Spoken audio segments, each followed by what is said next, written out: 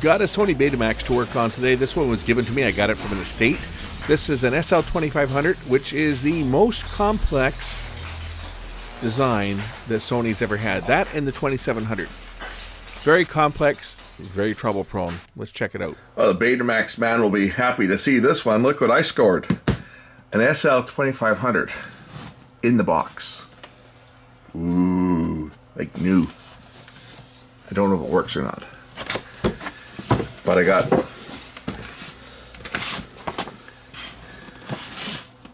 even got the setup guide. This is not hi-fi, this is just a mono machine, incidentally. This was before the hi-fi machines came out, and this was the top of the line beta machine that they made prior to hi-fi. This machine has, let's count them together, the number of motors this one has. It has a motor for the supply reel. It has a motor for the take-up reel. It has a motor for the drum. It has a motor for the capstan. It has a motor to thread the tape, and it has another motor to operate the front loading mechanism. 6 motors. That doesn't mean that it's any good. These machines had a ton of problems. And they were probably one of the more unreliable of the Sony Betamax machines.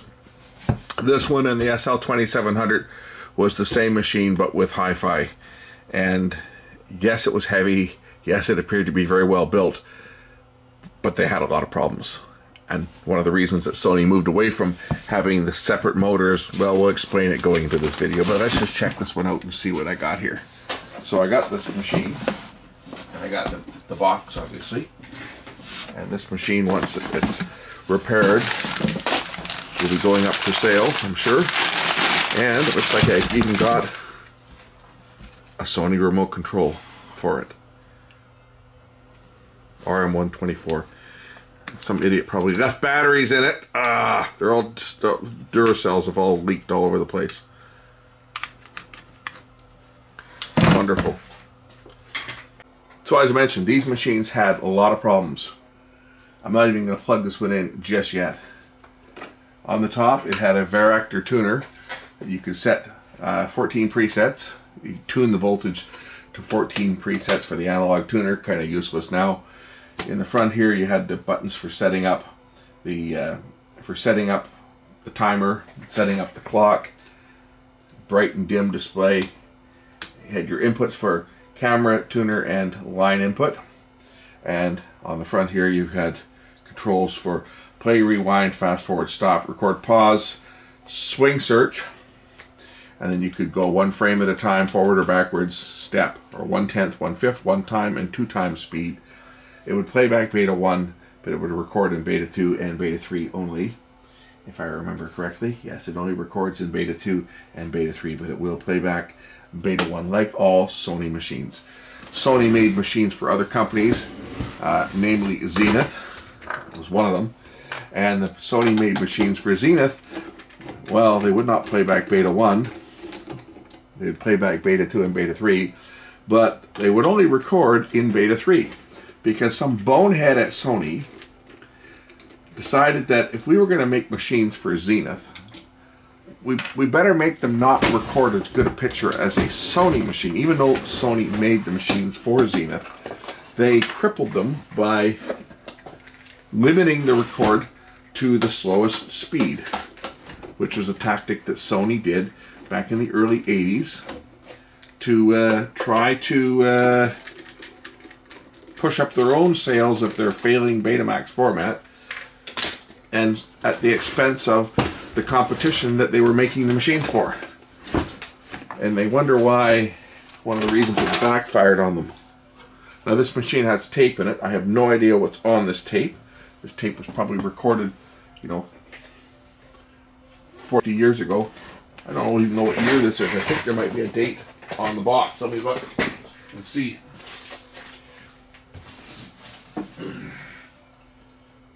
March 26th, 1982.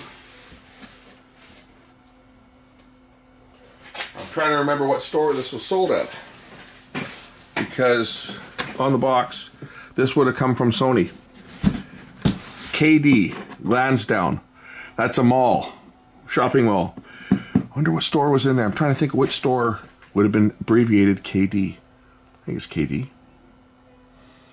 15742. That's the store number.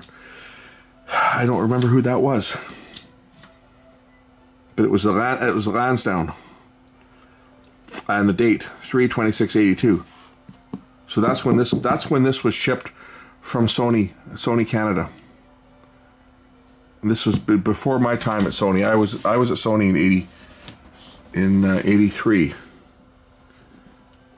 And here the back's Canadian, right? SL2500. You could stack 21 of them high, right?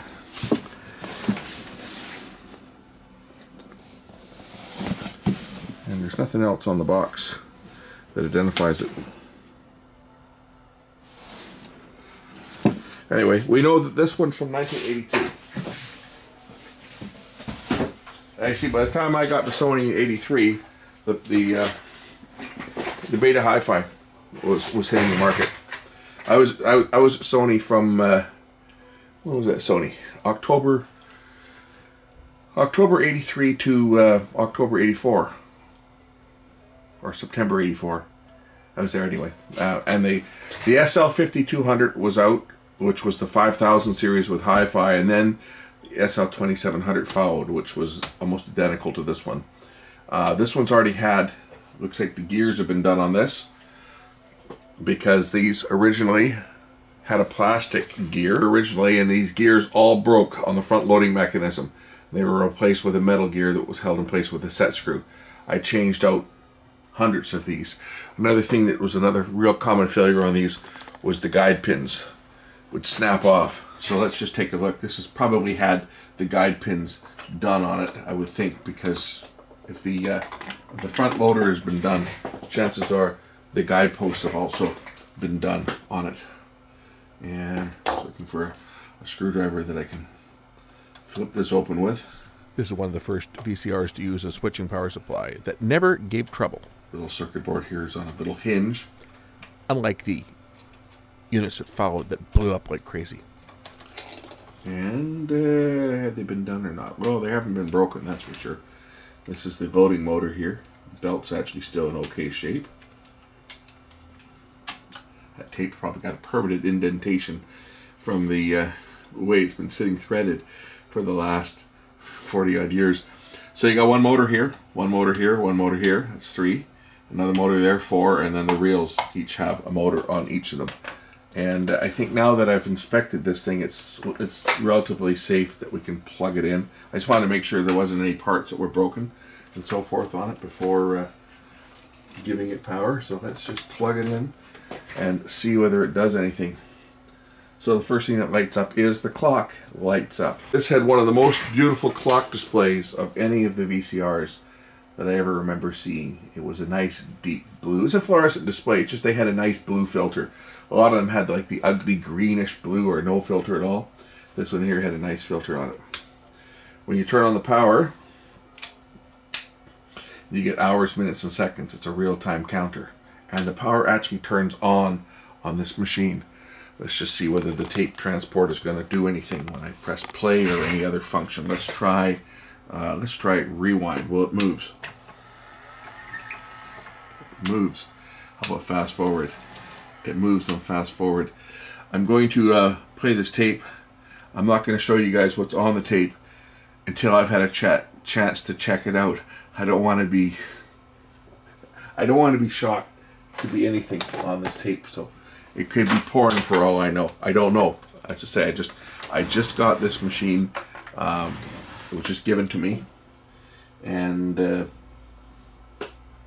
I can't even plug in the audio because on the old Betamax they used RCA type plugs for video, but they used a mini plug for audio, so I can only plug in the video out or use RF. I'll plug in the video out, and I'll preview this first before showing you guys. If it's something that's okay, I'll pan the camera. Does this thing play? For all I know, it could be soap operas. And that's exactly what it looks like. It looks like soaps. So, ooh, yeah, nice noise.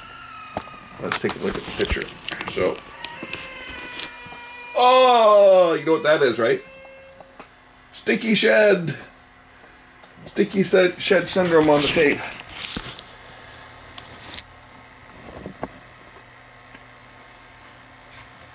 But the thing, the fact that this thing still plays,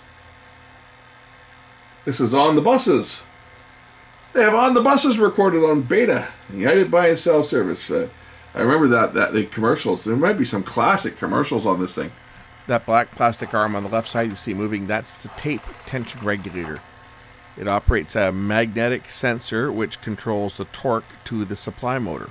There's no brake. Lots of dropouts on this tape, but then that's to be expected. This mechanism was ahead of its time. Unfortunately, there were a lot of issues using these direct drive motors, and that's why they went away from them. It had nothing to do with the cost. It was problems with high-grade tapes. Brown Brothers Ford, they're still around.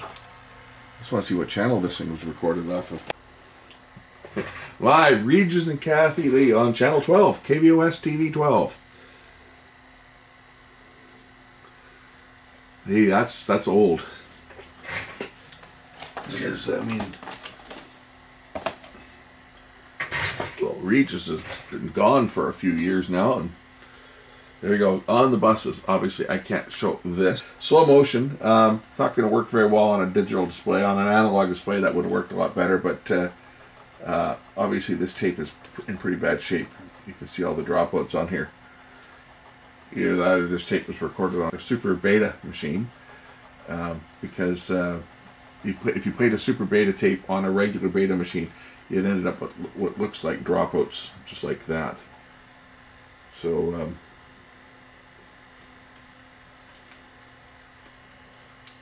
pretty rough shape. Anyway, let's try a different tape. So here's the mechanism when it unloads. Well, it's an L830. Guy's got a number of 583. Did he have that? Did he have 583 Beta tapes? Some of the collectors did, but this tape, I say, is pretty old. It's an L830, which is the longest tape they made. It looks like it's a tape that they use for time shifting. Look at the surface of the tape. It's all rippled on the top. This tape's had a lot of miles on it, which a lot of Beta tapes did, because believe it or not, the people that bought Betamax machines, they tended to be people that did a lot of time shifting, right? People that rented movies didn't buy Beta machines because there weren't as many movies around on Beta as there were on VHS. So they tended to buy a VHS machine for renting movies. People that did a lot of recording, time shifting, a lot of them went with Beta because Beta had a better picture than VHS. Simple as that. So people would buy them for the picture quality and use them because of the picture quality on them. And you find people with Beta tapes that tended to have tons and tons of miles on them because they reuse the same tapes over and over and over until their tapes wore out. I'm just looking at this drum to see if it's got any wear on it. This one's been resurfaced. I probably did it. Anyway, I may have worked on this in the past. I guess there's a way to find out.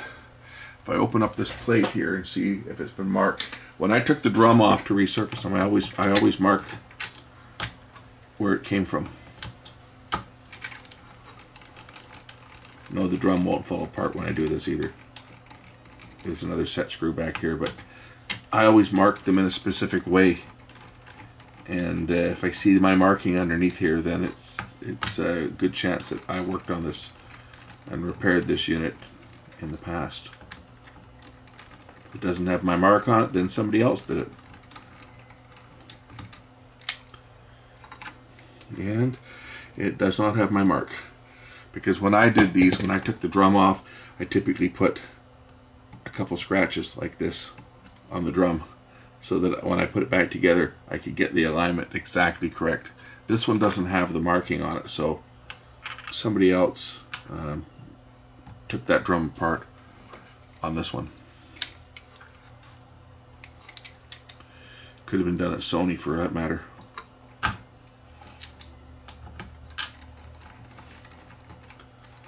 But what we used to do on these ones is the big problem with the this particular machine and the SL2000. The SL2000 is almost identical to this one, except for it's only a 2-head. This is a 3-head drum. But the SL2000 is a 4-motor solution. So take up and supply reels each have their own motor, and the drum and the capstan and the loading motor. The only difference on this one is it being front loader, but other than that they are the same. The problem with this design and why it was such a bad design and why everybody else that made units like this was also in the same boat is if we look down back here, you'll see the motors. They're actually underneath here, but you can see the rotors. If we look down the corner, right down in through here, you'll see the rotor, right? And there's another rotor over there. These are direct drive. They spin the entire rotor assembly spins. The problem that we ran into with this design, that wasn't supposed to happen. It was actually supposed to load the tape.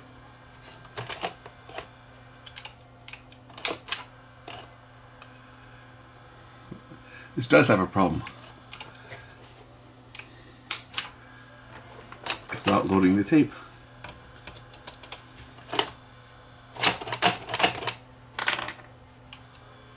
And I thought I was going to get off easy. There's a switch that is not being activated.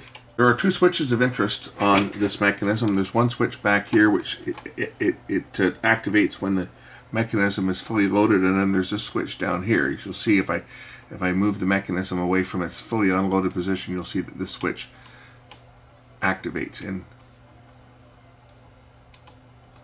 it's a good chance that that switch is not indicating that the tape is in its unloaded position.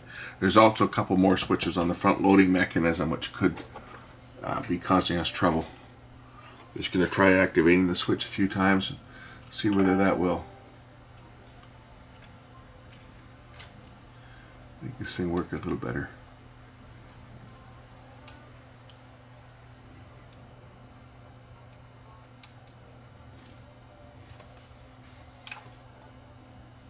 Okay, now will it load the tape?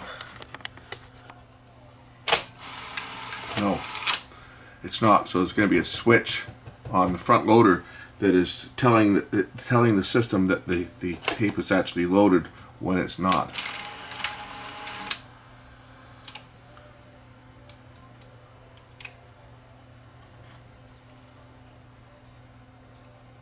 That's running back too far.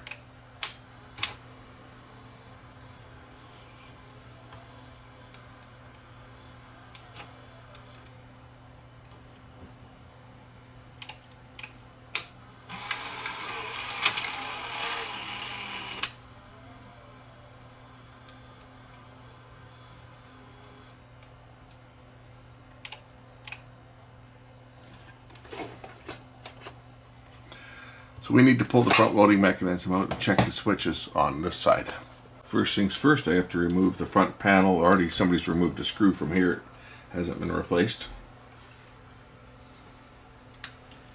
Okay, so we're able to remove a couple screws here, and this whole basket should lift out. Geez, it's been so long since I've taken one of these apart, I forgot how many screws I got to come out. I got to pull the bottom off, and I got to pull the board out on the right side. And there's 4 screws, 2 accessible and 2 that are not easily accessible on the front loader. So these are 2 of them that got to come out, and we'll get to the other 2 in a second, but I got to pull the bottom off first. So let's do that and pull the front face off. So here's the bottom. The 2 motors for the take up and supply, drum motor and capstan motor. Now I can release this front panel. See, the front panel is held in place by these little catches. You have to take the bottom off to be able to release those catches in order to remove the front panel, which has to come off in order to remove the cassette basket. Sony always had a sense of humor when naming their boards. This is an FU3 board. Front board also has to be flipped out of the way. Fortunately, Sony tell you which screws to remove. That one, and one up front here and one over here. And then this board can be lifted out of the way, because this has to come out of the way as well in order to get to the... And these are wonderful. You see Sony use these composite modules that you'll never ever find ever again. And they put these fine little modules in here all over the place. And a double-sided board, which was another pain in the ass because they had a lot of problems with them. These boards were quite fragile. And the fact that you use a double-sided board in a lot of places, there was a lot of component or board fractures. You get these units just bumped a little bit the wrong way and the board would break. We lift the board out of the way, and I should be able to lift this out. I think there's another screw or two I got to pull out of this thing. I got to find them to lift this mechanism out. There are two more hidden screws that you have to move the basket in, because there are two more hidden screws that you cannot access when the tape is in the ejected mode. One on this side and one on the other side over here. You actually have to put the basket in, partially in, to get at. And of course the screws aren't going to come out with the screwdriver. These are a JIS screw. They're a 1.5, so they're between a 1 and a 2. And they're a pain taking it with the Phillips. Because they're JIS screws. They just have a tendency to cam out easily if you're not careful. There's one. Let's get the other one out over here. This one's already stripped, which is going to make it fun.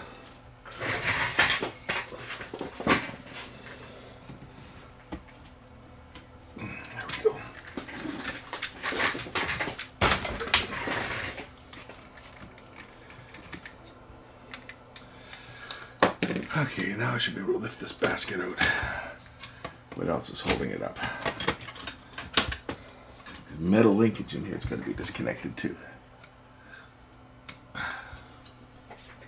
we go. Come apart. Come apart, damn it.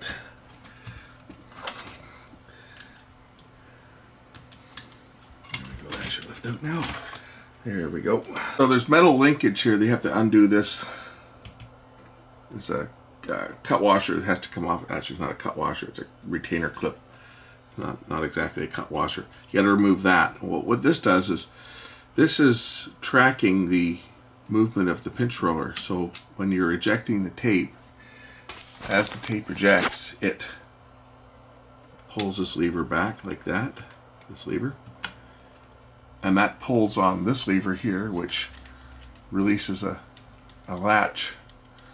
So there's a couple switches in here that can give us trouble, and that might be why this is not loading properly. I'm just going to make sure these switches aren't dirty.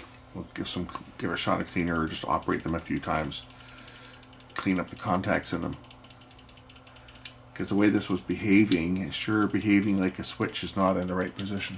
Sony on this machine made it overly complex. It's kind of stupid, if you ask me. You ask my opinion of this. It's a stupid design. There's a switch under here that's activated when the tape gets pushed in. On this side there's a lever down here that activates the switch, and there's another switch on the other side when the tape gets pushed in. Right? That's what this wire across the top is for, is to interconnect those switches. It's connected to this flexible wire that is derives the signal over to this board. So the switch is on the basket, as you can see here. There's a switch there.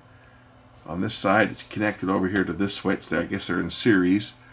Maybe not. Are they in series? Yeah, they are. When the two switches are both engaged together, that indicates that the tape has been pushed in, and it's been pushed in straight, and it's not at an angle. That signals the microcontroller that it can start loading the tape. And then I say there's another switch up here, and there's another switch over here. So you've got two switches here, a third switch here, a fourth switch here, a fifth switch here, and a sixth switch over here. And any of those switches can cause a problem with the operation. So I just operated the switches a few times. I just want to put it back together here, sort of. and we'll see whether it does anything different this time.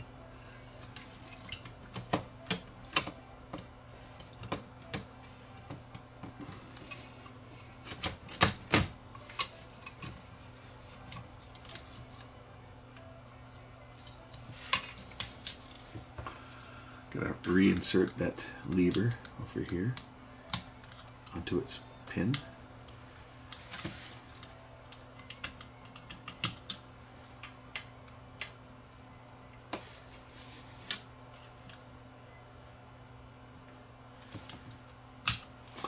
There we go. Now I can just throw a couple of screws in just to hold the basket in place, and I'll see whether the unit behaves any different.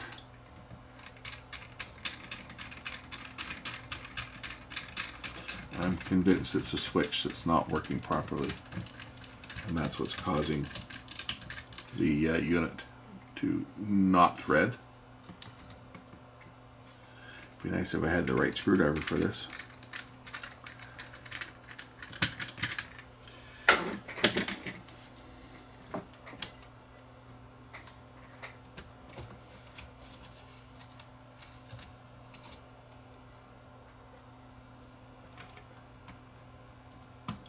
Plugs onto two different boards. Just make sure that that's not touching anything.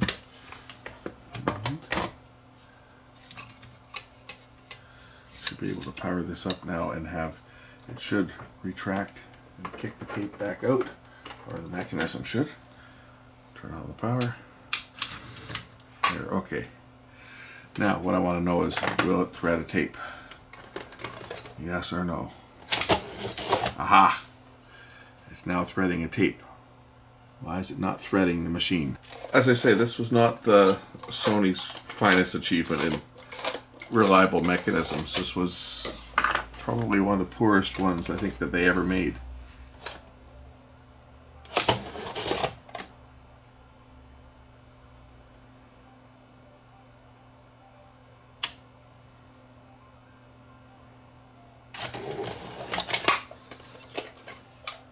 Okay, this is the lever that activates to eject the tape.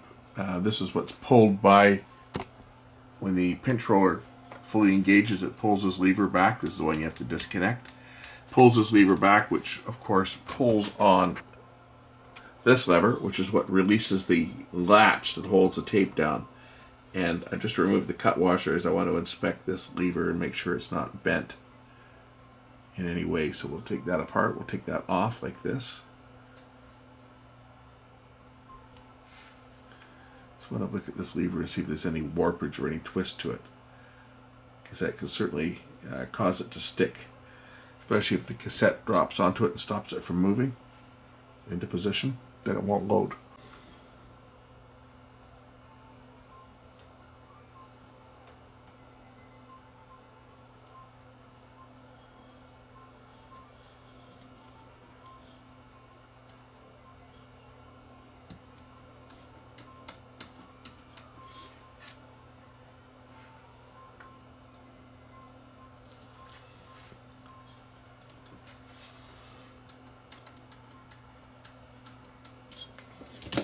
See, when the mechanism loads down, when the tape goes all the way down, this latch moves forward. It presses down here and this latch moves forward and locks.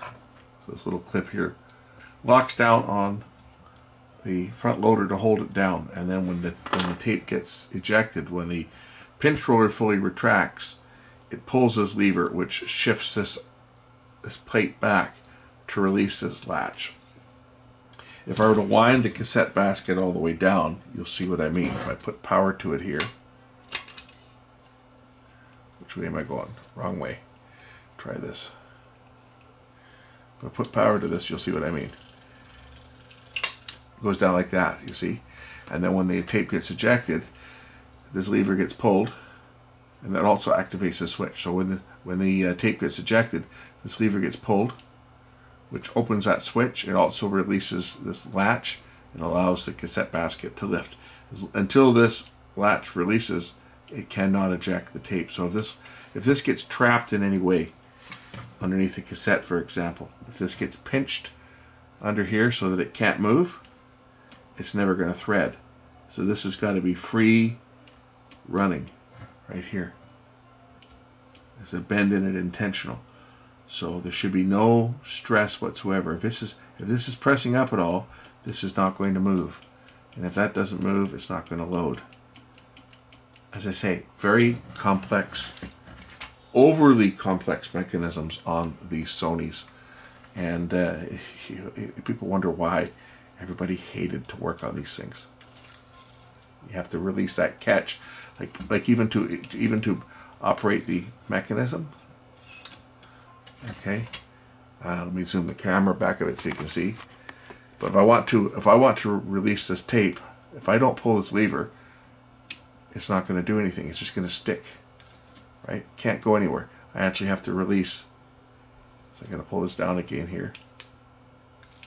Okay, now I can release this. So I have to release this catch, and then the power comes on to raise the cassette up.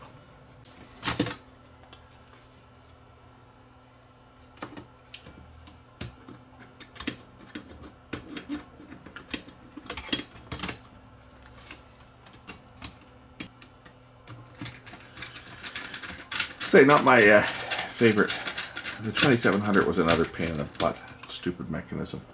Sony had a lot of dumb mechanisms, just overly complex for what they really were trying to accomplish. The 5000 series was probably the more reliable, or the most reliable of them all. And they wanted to make these slimline machines, so they wanted to go to a slimmer form factor. And that's what this design is. So I'm going to plug the plugs back in, and we'll give the unit power. Before I give it power, I have to make sure that I'm holding this flap up, otherwise it's going to break it. Or it could break it, it'll jam it. So power up.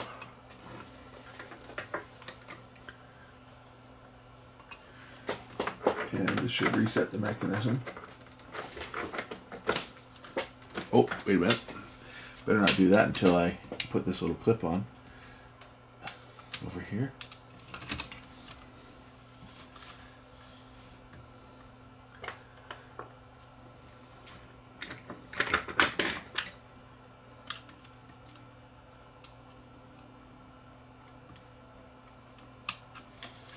Also, if the other side of this is bent, if there's any warpage to it, it will also cause a problem if it lifts this up in any way, shape, or form, so that it jams.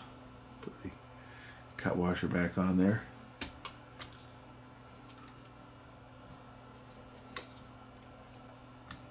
Okay, now we'll power the unit up and reset the mechanism.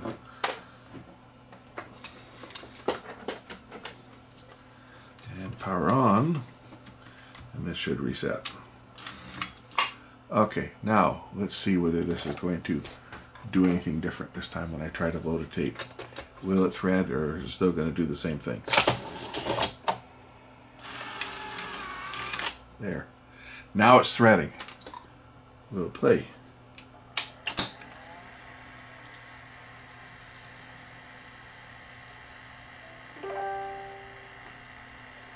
I broke my cable.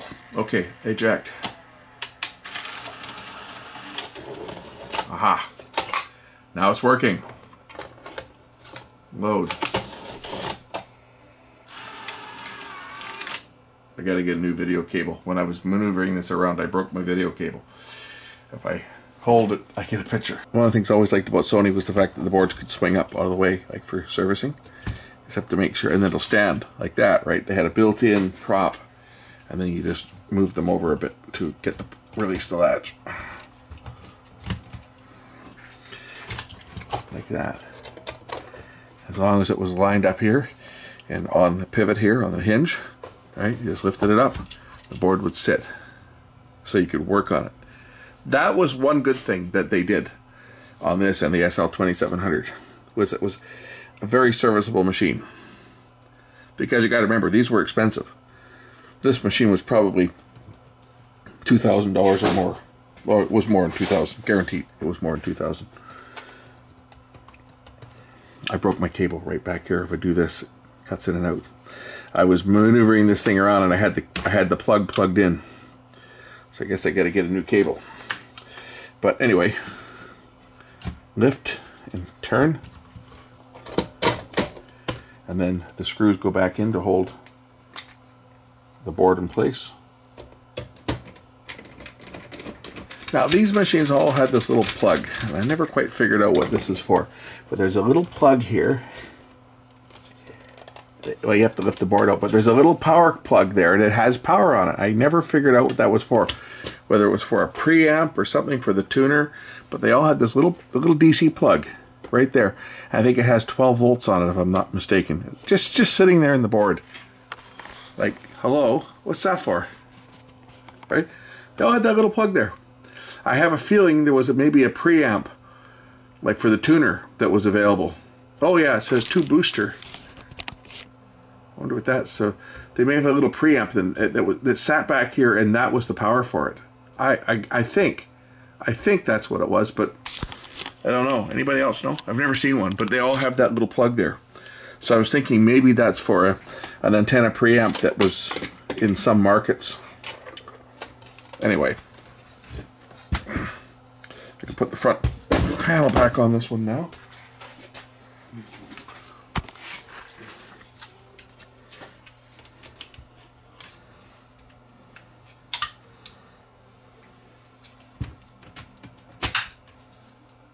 Just goes on just like that.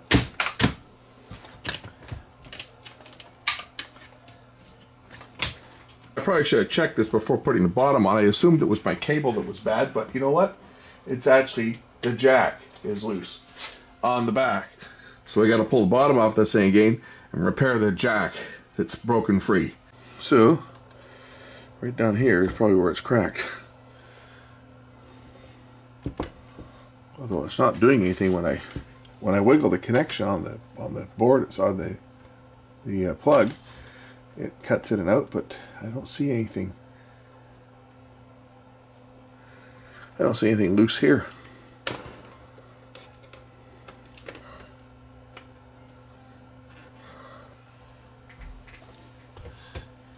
And we're right down here. It's this one here. That I suspect is bad.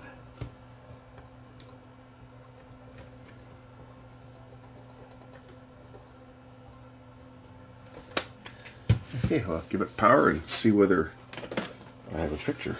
Okay, now I have a signal. It's the ground, see? I moved the ground. The ground pin is broken on here, so let's just fix the ground. Yeah, it's just the ground. So let's fix that one. Yeah, you can see it right there. Right there, you can see that one. So I'll just resolder that one without taking this thing apart any more than I have to, which is basically this.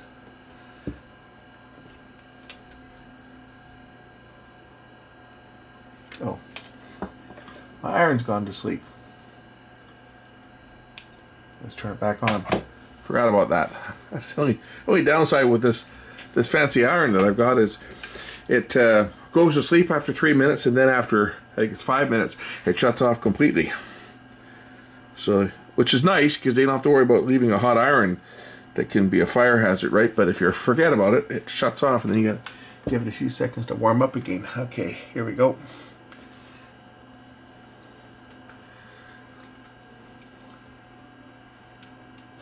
I'll do the other side as well, the input side.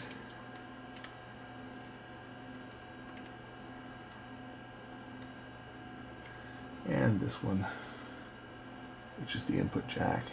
I'm sure it's fine. It hasn't been used a lot. It's just the other one. People plugging and unplugging, right? Okay, how's the picture now? Perfect!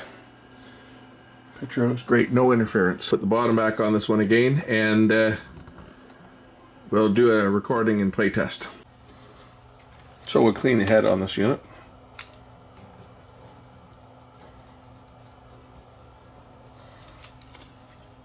Not that it was really that dirty. I'll make a test recording. I'll just use the tape that was in the unit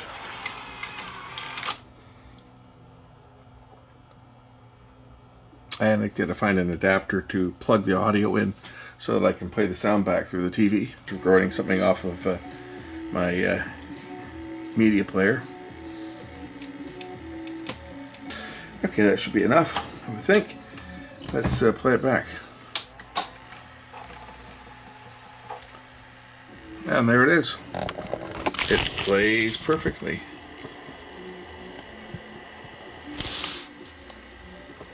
Complete with dropouts because you know it's an old tape.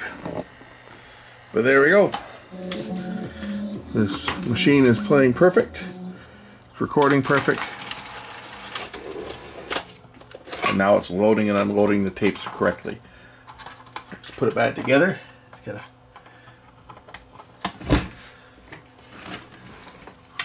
put the screws in to hold the circuit board on and put the top on it. And this one will be ready to go to a new home at some point.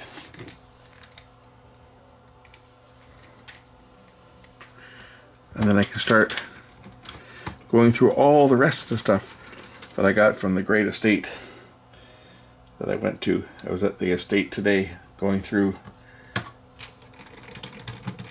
the rest of the stuff, and I'll have some stuff to show you coming up in future videos. I've got picked up several VCRs, a couple DVD recorders, and an amplifier, a couple tuners, CD players, Betamax, reel-to-reel. I even picked up that old Edison phonograph that I showed you guys a picture of, and that works. But I have to get a piece for it because it's an Edison diamond disc player, and it has the diamond pickup, the diamond reproducer, which won't play conventional 78s. It was for the Edison format records only. So I'm going to have to look and find a 78 adapter so that I can get that thing working to its potential. And we'll do a video on that. It's in pretty good shape. The grill is missing that goes over the horn. But other than that, it's actually in fairly good condition. And it's worthy of a restoral. But I got to find some pieces for it. Namely the adapter so that I can play conventional 78s. Because I got a ton of 78s. I have like hundreds of 78s. And this would be kind of cool to be able to play them on an actual period piece that you wind up. Anyway, this one's done. But just before finishing up on this one, just wanted to show you guys how quick this thing rewinds and fast forwards. So, tape's loaded, fast forward.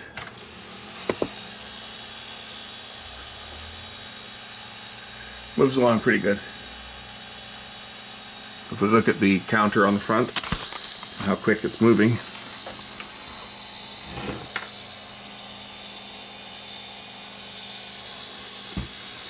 But you notice how quiet it is. Because direct drive motors. Go to reverse or rewind.